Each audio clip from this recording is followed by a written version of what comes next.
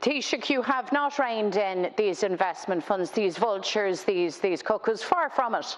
Your government facilitates their actions. Not alone do you allow them to snap up entire blocks of apartments and houses, but you incentivise, you actually give them a tax break for that behaviour.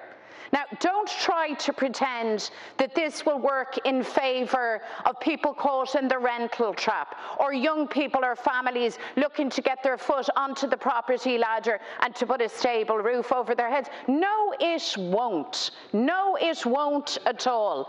This is about big bucks. This is about big funds muscling in with the assistance of your government into the property market, and meanwhile our citizens, our families, our communities are left with no chance, no real chance to ever buy their own home.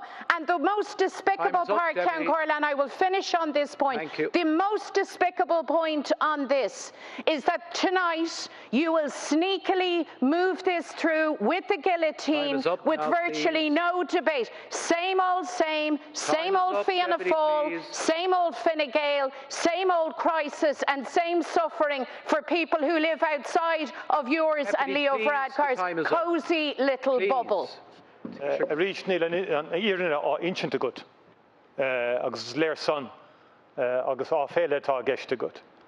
You never addressed the point I made, because you're into sloganeering this morning. There's a by-election. You're into exploiting the housing issue for your own advancement, for electoral advancement. Because on the ground, all you ever do, same old Sinn Féin, oppose this housing project, oppose that housing project, whether it's in Taoiseach, whether it's in Clondalkin, whether it's in Fine Gael, just oppose it because we'll win votes locally and we'll court popularity. That's the same old Sinn Féin I've been watching now for the last 2 years. Let's ruthlessly exploit the housing problem for electoral advancement, but let's be pretty poor in coming up with substance or solutions about the housing problem.